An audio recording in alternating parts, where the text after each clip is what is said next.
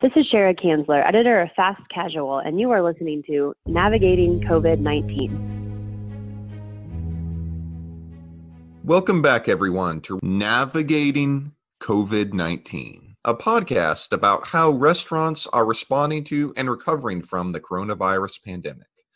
Today, I'm joined with Cherryh Cansler. She is the editor of FastCasual, and I'll be talking with her about how restaurants are responding to this pandemic. I'll be also looking at some of the news items this week, such as how Sobel, a 40-unit acai bowl and smoothie chain, is handling COVID-19, how Takeout Tuesday has returned, and how the CARES Act can help restaurant brands. But before we get into all of that, enjoy a quick message from our sponsor. Now more than ever, restaurants demand secure, reliable, and cost-effective IT networks to keep business flowing. While you focus on the health of your patrons and staff during this crisis, NetSurian is here to support you with a managed network service purpose-built for restaurants. Learn more at netsurian.com/restaurants. Welcome back, everyone. Today I have a variety of interesting topics. I'll be talking with Cherryh Cansler, who is the editor of FastCasual, about how restaurants are handling these trying times. I'll also be talking about three specific stories. I'll be looking at how Sobel, 40-unit acai bowl and smoothie chain, is handling COVID-19. I'll also be looking at Takeout Tuesday, and how the CARES Act can help large restaurant brands. With that in mind, according to NPT Group, restaurant transactions are down 42% in wake of the COVID dine-in closures. But restaurants and food service vendors are doing everything possible to reach each other in their communities. They've set up employee funds and are donating thousands of meals to healthcare workers. Here to tell us more about is Cherryh, who has been covering how restaurants are adapting to these trying times. Hi, Cherryh. How are you doing today? Hey, Bradley. I'm great. Thanks for having me on. Excellent. Good to have you. So my first question for you is, it's no secret that the restaurant industry has taken a huge hit from all of this. What are you hearing as an expert in this field? Yeah, so you're definitely right. We're, reporting on a lot of restaurants having to close some locations, maybe cutting hours, laying off workers. A lot are trying not to do that, of course, and trying to split up shifts and giving people that want the chance to work a chance to work. There are a couple of bright spots. Wingstop, for example, just announced today that their earnings are up higher, and that's because they had such a strong focus on, digital orders, carry out and delivery. And so they've seen a success with that. But for the most part, everybody's just trying to stay alive. Any kind of extra money they can bring in with those delivery or carry out. Some restaurants are, selling groceries from their restaurants, or even toilet paper, things like that. Just anything they can get to get people in the door, or not in the door, I guess, but, to get them to deliver to their doors. Right. That's really interesting. So obviously for a lot of these restaurants, it's a major adjustment to go from if they're used to just dine in to carry out. So what are you noticing of how they're sort of adjusting to that? Yeah, so they're definitely having to focus more on carry out and delivery, obviously with the dine in shuttering. A lot of them luckily had those systems in place, so they can just take their workforce that were, in the restaurants and, redistribute that workforce into delivery and carry out orders. But others haven't really rolled that out as well yet. So they're trying to jump in right now and get on the bandwagon. So we have seen a lot of restaurant food service vendors offering their services. We wrote about that last week, actually. They're cutting fees and trying to help restaurants get on those platforms where they can do delivery and carry out a lot easier and just to try to bring in some revenue. That's really interesting. Can you think of any companies in specific that are donating their services to restaurants? Yeah, like Grubhub has cut their franchising fees, Paytronics, Bring, Toast, they all have different varieties of free services. So it's just been really interesting to see how the industry has come together to help one another. That is very interesting. What are some other examples of camaraderie you've noticed? Because I've noticed a lot of sort of in the restaurant industry specifically, them sort of coming together and trying to figure out, okay, how can we get through this? Exactly. And the restaurant industry has always been good about taking care of each other, and this is no exception. Small brands are jumping in, even, smaller, the Habit Burger, Fat Burger, they're both burger chains out of California. They're using their food trucks to deliver thousands of restaurant meals to hospital workers. And then you have the bigger chains like even Firehouse Subs is donating another, thousands and thousands of meals to firefighters and police officers and hospital workers. Tropical Smoothie Cafe, they just said that they wanted to donate 100,000 smoothies to frontline workers. And then you have even the smaller chains. Mighty Quinn's Barbecue has 12 locations, and they've given 1,000 hospital workers in New York free meals so far. And then you have funds being set up for employees. There's a restaurant group in Utah called For Foods Group, and they have set up a $1 million fund to just try to be able to pay their workers. So, big or small, people are really coming together in this. So it's a trying time, but it's also inspiring to see how everyone's working together to, just keep these people in business. That's very true. And I've also noticed on our other sites, Food Truck Operator has talked a lot about how food trucks are donating, meal packages to healthcare workers, or especially, in a very stressful time right now. But one of the big news items is about the stimulus package, which just passed Congress recently. Do you think this stimulus package is going to save many of these restaurants? I mean, I think it's going to definitely, it's helping for sure. And it definitely seems to be helping the actual restaurant workers. It remains to be seen, I think, how it will help small restaurant owners, because there are, caveats. They can get their funding forgiven if they keep their payroll the same, but that can be really hard for some of these restaurants. But what I'm hearing from most people that we've been interviewing is that it's just really complicated to figure out which ones to apply for and how it all works. So they're all trying to navigate that right now. Right. It really seems like not everyone's just really trying to get their hands around this, but this has been really insightful. Is there anything else you'd like to share with us before we get off here? No, I don't think so. It's just, we are covering this topic, I would say, in depth on all of our websites, FastCasual.com, QSRweb.com, Pizza Marketplace, and Food Truck Operator on all our food sites. And we're, doing our best to get the word out. So, if anybody is interested in sharing their stories, I urge them, they can hop online and send me an email to editor@fastcasual.com. Awesome. Well, thanks so much for joining us today, Cherryh. Thanks, Bradley. Now more than ever, restaurants demand secure, reliable, and cost-effective IT networks to keep business flowing. While you focus on the health of your patrons and staff during this crisis, NetSurian is here to support you with a managed network service purpose-built for restaurants. Learn more at netsurian.com/restaurants. And welcome back to the news segment of our podcast. First off, we'll be looking at Sobel. Sobel, a 40-unit acai bowl and smoothie chain, opened several locations in 2019 and was looking to double in size over the next year. The onset of COVID-19, however, has taken its toll, slashing year-over-year March and April sales 60% and leading to the temporary closing of 7 locations. Co-founder Jason Mazzarone, however, isn't throwing in the towel. In fact, he's doing everything he can to help the 6-year-old business survive. He and his co-founder have taken pay cuts and trimmed operating hours, for example, and are working closely with franchisees to help keep the doors open. No in-restaurant employees have been laid off yet, Mazzarone said in an interview with Fast Casual. Employees who do not want to work or don't feel comfortable working shifts have been removed from the schedule. Sobel franchisee Angelina Perry said sales were down 40% and 50% at her 2 units in Long Island. But like Mazzarone, she hasn't laid off workers. The stores, however, are open fewer hours and are running with less than half the staff they normally have.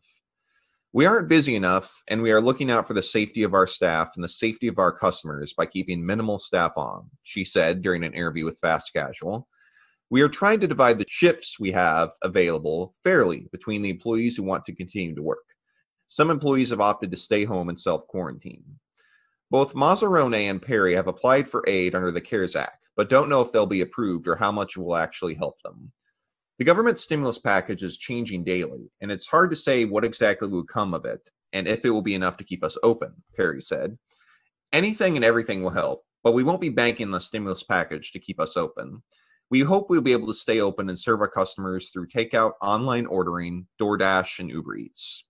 She's applied for the Paycheck Protection Program and the Economic Injury Disaster Loans, although she's not sure if she'll use either if approved.